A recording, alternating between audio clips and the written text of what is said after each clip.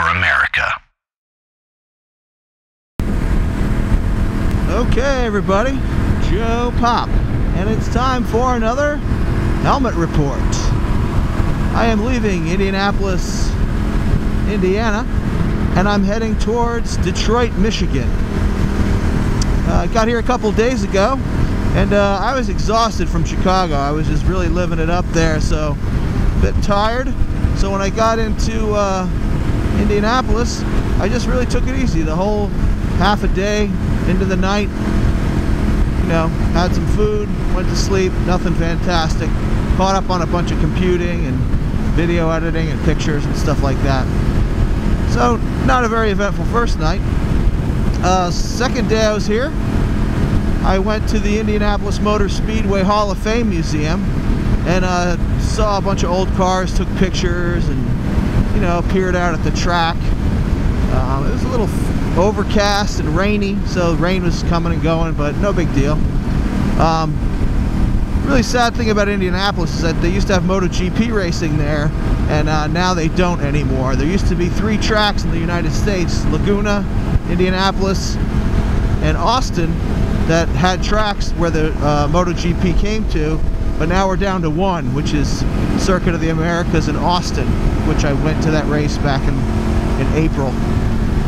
So I don't know, wish they could find a way to build some enthusiasm for MotoGP, because I really enjoy watching it and it's fun to be at the track and everything. So I hung out there for a while, took a bunch of pictures, headed home, rested up a little bit more, and I decided I wanted to see some more live music. And I went to a place called the Slippery Noodle, which is a blues bar, and they had a really great band there, Shawn, Holt, and the Teardrops, and I had a nice big filet mignon, and checked out the band for a while, had a couple of beers. It was really great. On the way home it started pouring rain, so I got soaked. So, and the hotel I was staying in was very humid, so even though I kind of put these clothes out to dry, they're soaking wet, and I just put them in a plastic bag, and I'll dry them somewhere when I get to Detroit.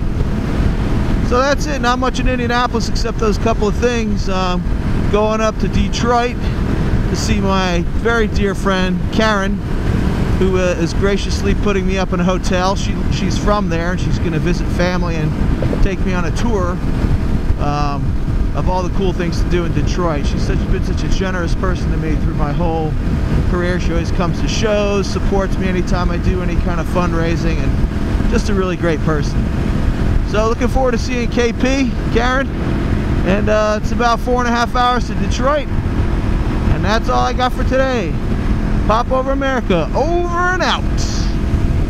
Popp Over America is made possible by support from Alto Music, Arai Helmets, Corbin Motorcycle Seats, D'Addario Strings, Hoffy Carbon Fiber Cases, Michelin Motorcycle Tires, Otherworld Computing, and Cena Motorcycle Bluetooth devices. Stay tuned for the next episode of Popp Over America.